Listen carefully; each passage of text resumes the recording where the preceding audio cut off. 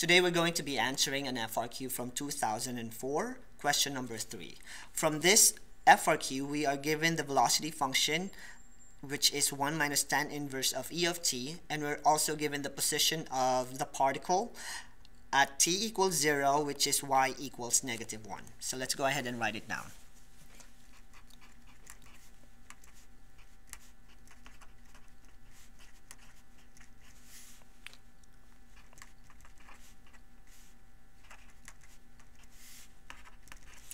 So to answer the first question, we are supposed to find the acceleration of the particle at t is equal to 2.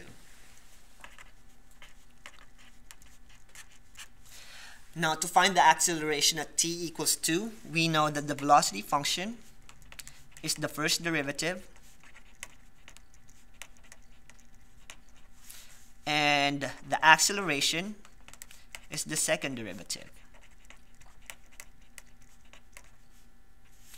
So to find the acceleration at time t is equal to 2, all we need to do is to use the calculator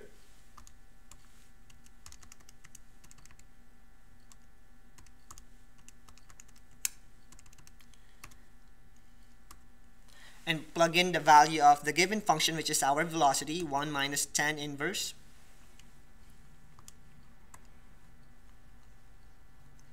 of e of t.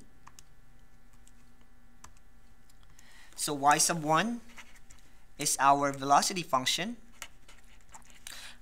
So we can plug in the acceleration function at y sub 2 by using math 8, which is going to give us the derivative of our y sub 1, which is our acceleration.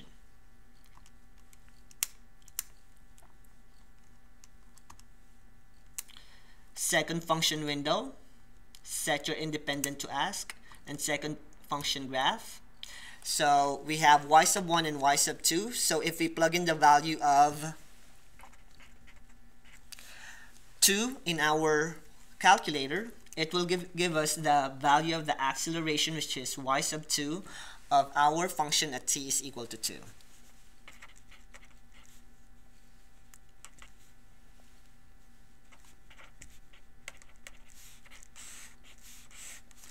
And this is how we will answer problem letter A.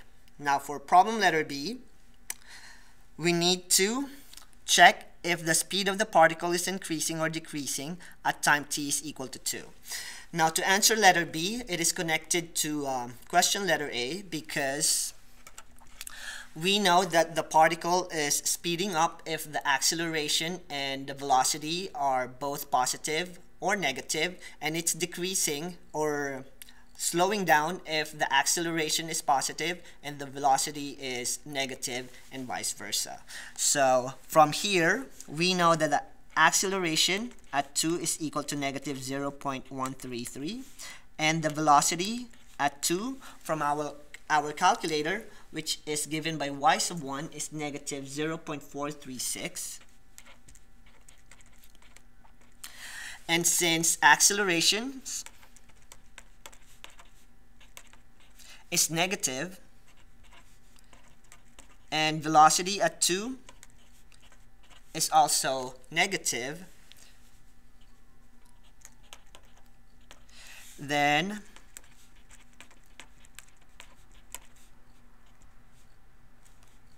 the particle's speed is increasing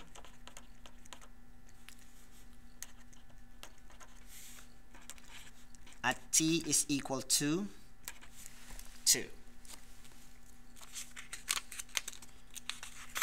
For part C, we need to find where the particle reaches its highest point based on the given function, which is our velocity. Now to check for the highest point, all we need to do is to find the critical number of our function, and to do that, since we are given the velocity function, let's just find the critical number of our velocity function by checking the graph of our v of t. And since our function is showing us a graph right here, let's use zoom fit and see where our function or how our function behaves.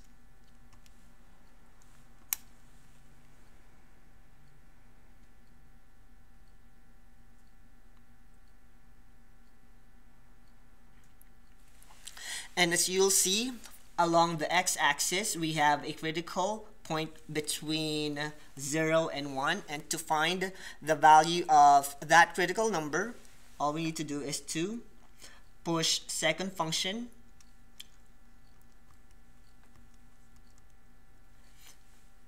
graph y is equal to 0 for the third for y sub 3, and find the point of intersection of the x-axis and the graph of our velocity function. Second function trace 5,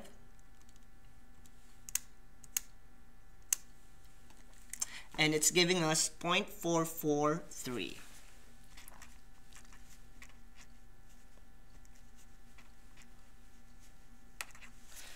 Now we need to compare it to 0, and as you will see that at 0 it doesn't have a point of intersection, so we can say that the particle is at the highest at t is equal to 0.443, or at the critical number.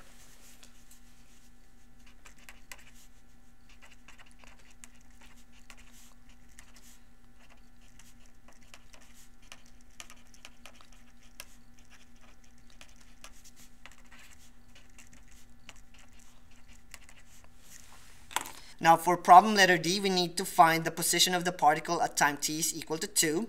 And the second part of the question is to see if the particle moving towards the origin or away from the origin at t is equal to 2. So let's go ahead and answer the first part by finding the position of the particle at t is equal to 2. And to find the position, using the velocity function, all we need to do is to find g of 2 by plugging in the position of the function at t is equal to 0, which is given at y equals -1, and add it to the integral of our velocity function from 0 up until 2. And using our calculator, so -1 plus the integral, math 9, from 0 to 2 of y sub 1